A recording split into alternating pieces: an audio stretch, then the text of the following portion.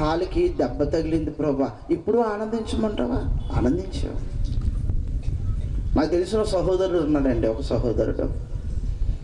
అతడు sound system చదువుతున్నాడు. తమ్ముడు సౌండ్ సిస్టమ్ ఎలాగైతే చదువుతున్నారో అలా చదువుతున్నాడు. అతను కూడా చదువుతున్నప్పుడు అనుకోకుండా సౌండ్ బాక్స్ కింద పడిపోయిందండి.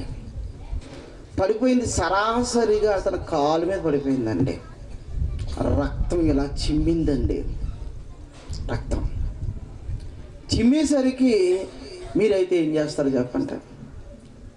ఏం చేస్తారు? నొప్పి, బాధ, బాబో అని గొల్లుమని ఏడుస్తారండి. ఆ తమ్ముడు మాత్రం ఏడుస్తారేదండి, నవ్వుతున్నాడండి. ఇదేంటండి, నవ్వుతున్నాడు, పగపగ నవ్వుతున్నాడు. ఏ నాయన, ఎందుకు నాయన ఆనందిస్తున్నావు అంటే, అన్నా ఈ దెబ్బ నాకు దేవుని పనిలో ఉండగా తగిలింది, దేవుని పని చేస్తుండగా తగిలింది, దేవుని పనిలో ఉండగా నాకు శ్రమ వచ్చింది. మరి దేవుని పనిలో ఉండగా శ్రమ వస్తే ఆనందించమని బైబిల్ చెప్పింది కదన్నా. దేవుని పనిలో ఉన్నప్పుడు నిందలు వస్తే ఎగిరి గంతేమంది కదన్నా. దేవుని పనిలో ఉన్నప్పుడు ఎవరైనా దూషిస్తుంటే ప్రభుకి స్తోత్రం అని చెప్పమన్నది కదన్నా.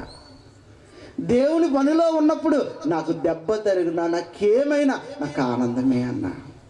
ఎంత విశ్వాసం అంటే, ఎంత విశ్వాసం చూసారా? శ్రమల్లో ఉన్నప్పుడు మీరు ఆనందిస్తారు చూడు, ఆనందం దేవుడికి ఆనందం. ప్రియమైన దేవుని పిల్లలారా, శ్రమల్లో ఉన్నప్పుడు కృంగిపోయారు అనుకోండి, సపోజ్, మరలా ఎవరిని పంపించి చెప్పాలి? ఓకే, దైవ గ్రంథమే నీ దగ్గర ఉంది కదా. ఒక మాట చెప్పనా, నాకు ఎప్పుడైనా బాధ వేసింది అనుకోండి, బయటికి వెళ్ళి ఆకాశాన్ని చూస్తానండి. ఆకాశాన్ని, ఆకాశంలో ఎవరున్నారు? నా దేవుడు ఉన్నాడు. చూసారా? ఆకాశం మన కళ్ళ ముందు ఎందుకుందో తెలుసా? నీకు బాధ వచ్చిందంటే ఆకాశాన్ని చూడు ఒకసారి. ఆకాశం అందు నువ్వు తప్ప నాకెవరున్నారు నాయన? ఎవరున్నారు? ఆకాశంలో నువ్వే ఉండగా నాకేది అక్కర్లేదు. చూసారా? ఆకాశాన్ని కళ్ళ ముందు అందుకునే పెట్టాడు. ఇదిగో ఏమంటున్నాడు? ఎల్లప్పుడూ ప్రభునందు ఆనందించుడి. మరలా చెబుతాను, సరిగ్గా వెళ్ళలేదేమో మీరు.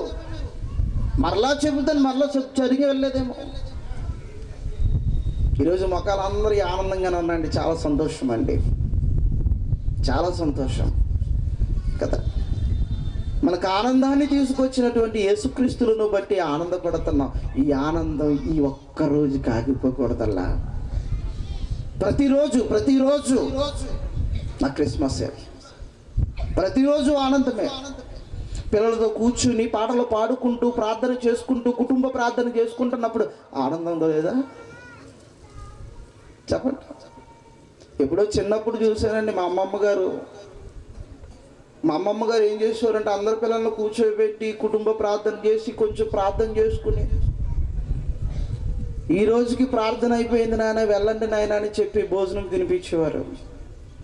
ఏదండి కుటుంబ ప్రార్థనలో చెప్పండి?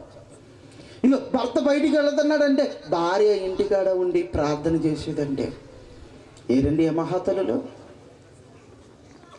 ఏమండి వాళ్ళు మనమే ఎందుకు కాకూడదు చెప్పండి?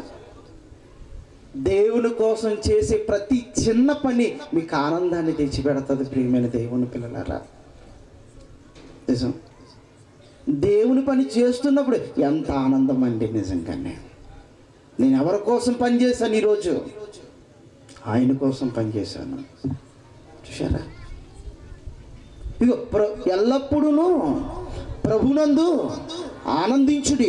మరలా